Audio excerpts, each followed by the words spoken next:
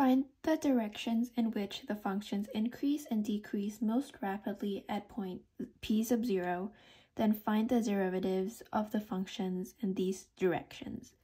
You have a function right here and you have a point right here. You want to begin by finding the gradient of this function. So derivative of this function in terms of x is 2x plus y. I plus derivative of this function in terms of y is x plus 2y j.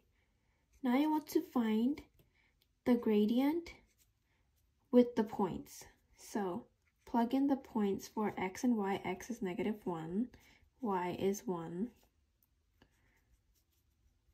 You get -1 plus 2y, which is 1. There you go. Now you want to evaluate. You have 2 times -1 is -2 plus 1. I plus -1 plus 2 times 1 is 2. So -1 plus 2. Let's just write -1 plus 2 here first. Okay.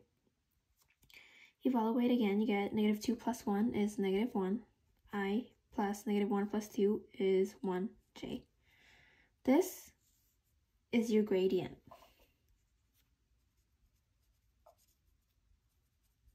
Now, you want to find the magnitude of the gradient.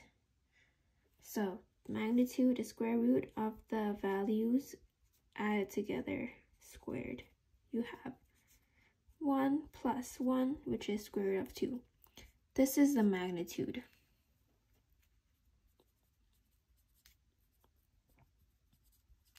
To find the function, the direction in which the function increased most rapidly, it will be the gradient over its magnitude. So you have the gradient over its magnitude right here. So this is when the function increased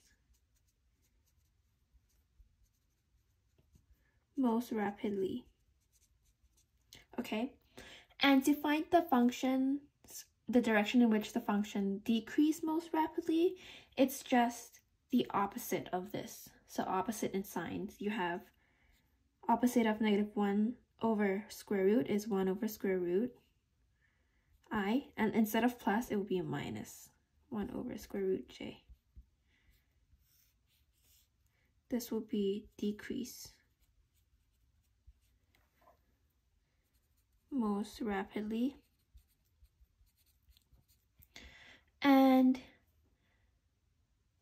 to find the derivatives of the functions in these directions, it would be its magnitude. So for the one that increases most rapidly, the magnitude will be square root of 2. And for the one that decreases most rapidly, the magnitude will be negative square root of 2. And that is it.